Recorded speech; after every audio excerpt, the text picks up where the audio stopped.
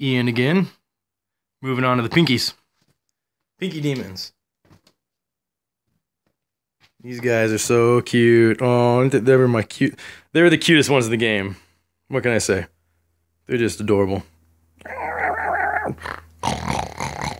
Anyways, stop fucking around.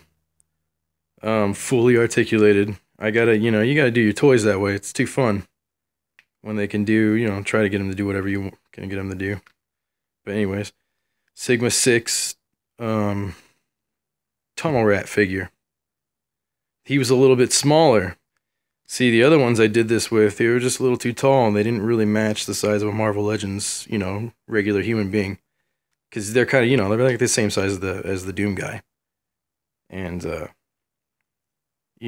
so the other ones that I kind of messed around with, they were just a little too tall. So once I cut his head off, it was perfect. And I happen to have two of them. And happen to have two Todd McFarlane Scourge figures, which is what the head is. Kind of see it in there. So, because, I knew right away if I was going to do a fully articulated one, we needed a good ball pivot type joint. I don't know if it's a ball joint. I don't know what you call this stuff. I thought these were ball joints. I don't really know. But I don't care either. But, like, hey, if I was a toy manufacturer, I would definitely do the mouth differently.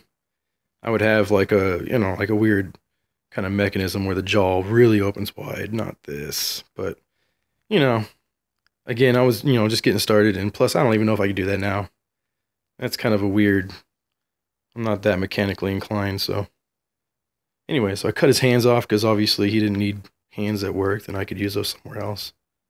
And just sculpted some little fists. And that's it. Made two of them, so. Well, I'll just bring them both over here. So the only difference is really, I try to make them pretty similar. Face is a little different, but in this one I gave a square jaw. I gave kind of a round jaw. That's really the only difference. That's the Pinky Demons. Thank you.